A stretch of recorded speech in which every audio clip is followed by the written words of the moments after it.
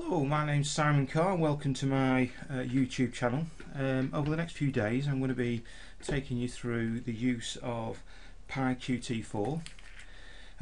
First thing I want to show you is where you can get Qt from, and there's two ways of doing it. If you've already got Python installed, you can just go to, as you see on the screen, riverbankcomputing.co.uk, and you can download either the source packages for use on Linux or on Mac OS or on Windows.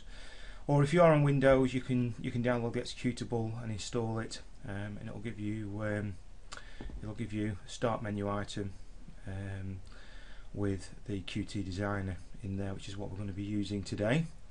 The other way to get PyQt, if you haven't already got Python installed, or maybe it's a distribution of Python that you already use, is using WinPython. And WinPython, as its name suggests, is just for Windows, although there is a similar distribution called Python XY, which will run on Mac OS and on Linux. Personally, I'm a Windows man, and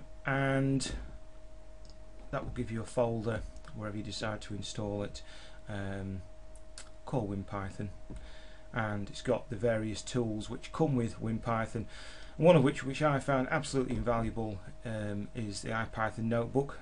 You may well have used it. If you haven't, then I strongly suggest that you at least have a look at it. There's plenty of videos on YouTube and you'll see that it really is an excellent piece of kit. But the main thing which it comes with, which we're interested in today, is the Qt designer. So let's get started. I'm just going to show you the power of using the Qt designer. So the first thing we'll see when we open up the designer is the default template is a main window, which is what we're going to use. So I'm just going to click create. You see this is the working area, working canvas of our window. Like I say, this is only going to be a demo initially, just to show you what we can do very quickly. I'm just going to put a dot widget on there, and I'm going to put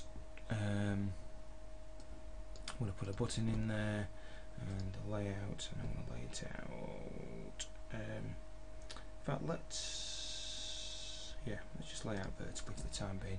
It'll put the button in the middle, which doesn't look great, but we'll sort that out afterwards, and I'll show you as we move on how we can change that and put things towards the top. And in fact, what I'll also do is just stick another Windows dock, another dock in there, and we'll put another button in there and lay it out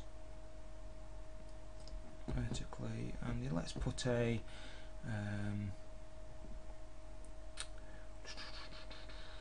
I'm looking for line edit. There it is. Let's put the line edit in there as well. And then let's over here, let's put a tab widget into here. And again, I'm going to lay a layout for this screen behind this tab as being layout vertically. And we can very quickly in design see what our Windows going to look like in various looks. So I'm just going to choose a Windows XP style, and we can see already we've got we can expand the window, we can move these around like you'd expect in a higher quality application. Move things around here, put this down there, or we can double click it, we can separate it out the window altogether, or we can drop things onto other windows and we can flip between them, such as this. Let's just, to make things a bit neater, let's just give these a title. So we will say, let's call it doc 1, and we'll call this doc 2, and let's put a button on each of our tabs, and again let's put a layout vertically, and let's put a tree widget in here, layout vertically.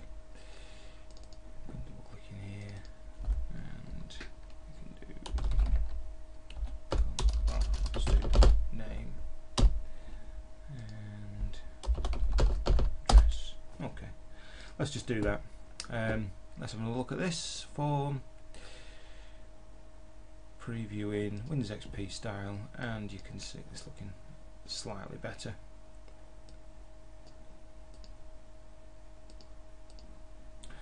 And let's close that. And now what I'm going to do is I'm going to go into Eclipse and I'm going to create a new project that we can import this window into, and then play around with it, configure it, make it do things at runtime. So let's file, new PyDev project, and we'll call it YouTube 1, and let's finish. Okay, so now I've got that, I'm going to go into Designer and I'm going to save as. This will create something called a UI file. So it's not a Python file as yet. I'll show you how to do that in a minute. So I'm just going to save. This is my window. If I come back into Eclipse, I should be able to refresh this. You can see we've got a window.ui file. Now this is actually an XML file which is created by Qt Designer, and what we need to do is we need to get a Python file out of this that we can use. And one of the things which comes with PyQt4 is something called UIC, and within WinPython, I think it's probably in Python lib. I might be wrong here, but let's just see site packages, and let's go to PyQt4. We should find we've got a PyUIC. Sorry, I apologise. You will normally have a PyUIC4.bat file in here. However, I've moved it because this is such a long path. It's quite difficult to get to it at the command prompt. So what I do is you'll find that on my C drive,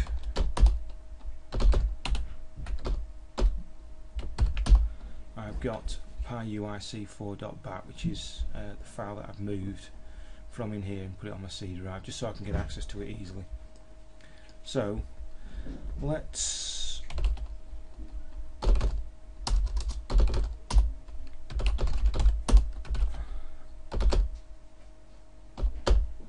go into the workspaces and Qt YouTube and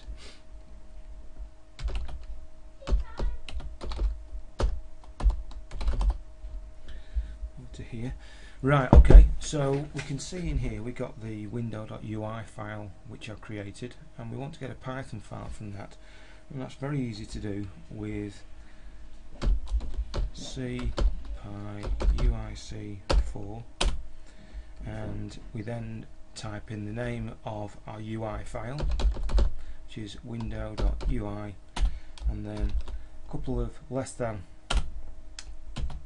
brackets or chevrons, and then we're going to call it window.py, and what this will do, PyUIC will then convert window.ui into a window.py file. I hit enter. Shouldn't say anything other than bring us back to a prompt. There we go. But if I now refresh Eclipse, you'll see we've now got a window.py file. If I double click on this to open it,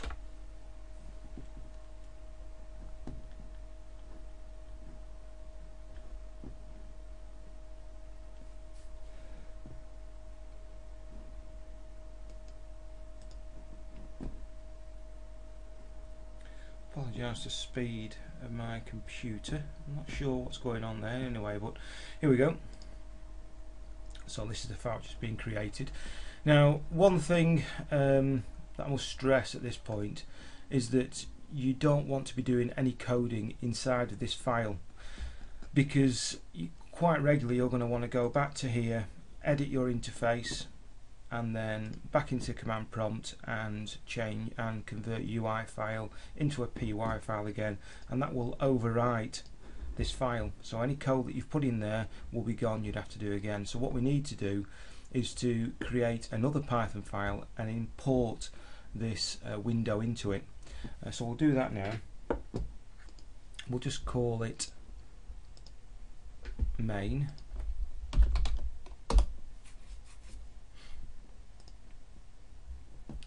and to save me doing a lot of typing, I actually have a shortcut which is set up, and I'll show you how to create that in a second. I do control space after I type the first few. You can see here I created a template called Qt window, and if I click that, it just automatically creates the text that I need. So all that I need to now do is replace. You'll see we've got a class called UI main window within our window.py file, and that's what we're going to be importing. So the only thing that I've had to change there is, and that UI underscore main window is always automatically created by the Qt designer unless you change the name of the main window widget. So if we changed the main window widget from main window to, I don't know, my window, then this would be called UI underscore my window. Okay, so I tend to leave this, the default as being UI main window. However, you're free to change that if you like. Okay, so we should now be ready to go with this. This should, I should be able to save this, and it should just run. And there we go. We've now got a working application. Okay, it doesn't do anything when we click on the buttons, but we're going to sort that out very shortly. And as I say, we haven't had to edit directly the .py file that we created. However, if we want to make those buttons do something, what we'd probably better do is, let's say we want to change the text in this button to say hello world, and let's call that button, I tend to have a standard name and convention of buttons. I always type BTN and then say hello, and then in the text box always call them text and hello world. So I'm going to save that, and we now go back to our DOS prompt, just up arrow, just repeat my last command, and that is the old py file has been overwritten. Let's close that, and I should find now, if I run this, there we go, it's already updated the screen. And we can, what we want to do now, I suppose, is we want to attach a command to this button, so when we click it, we can put hello world into this text box down here. So it's dead easy to do in our init function. So when the class first starts up, we want to tell it to assign a signal to that button. And so what we're going to type is self.ui dot button say hello. My keyboard is wireless, I'm sorry, so I have to keep banging it because I think the batteries are running out.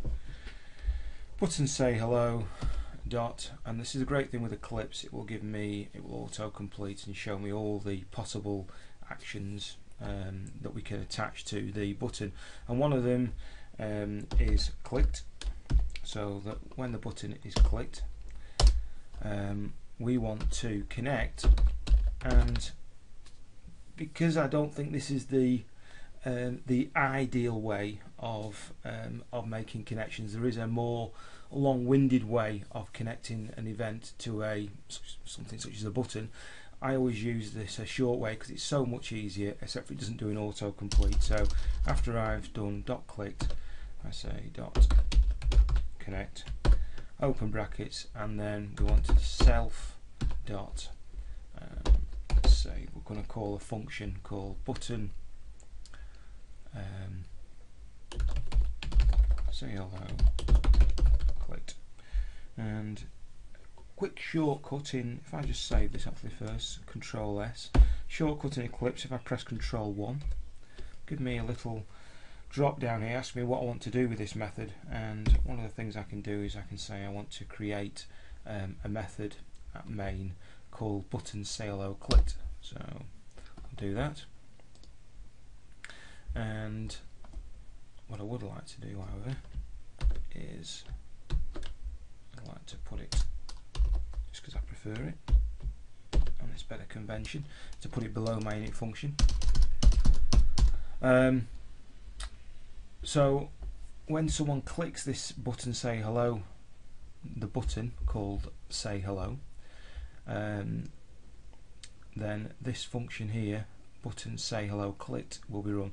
One of the things you need to know is you mustn't put open brackets like there. You mustn't put brackets at the end of your function call, otherwise it won't work. You just put in just the name of the function itself, and we want to put some text in that text box, so we're going to go self.ui and we call it text.hello world, and we want to set the text, so set text, and we just want to put in hello world. Okay, so we should be able to run that now and this should work fine. There we go.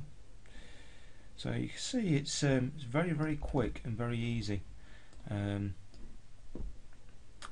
to run applications, to run GUI applications in Python. Very easy to set them up using the designer, and actually adding methods to them, it couldn't really be an awful lot easier. Okay, so that's the end of the first video.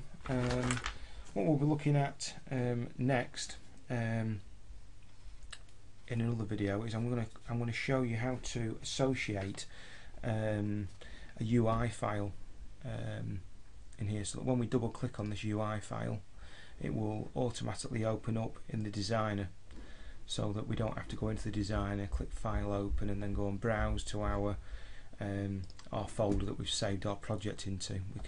We can edit everything then directly from Eclipse. Okay, so I'll see you in the next video. Thank you for listening.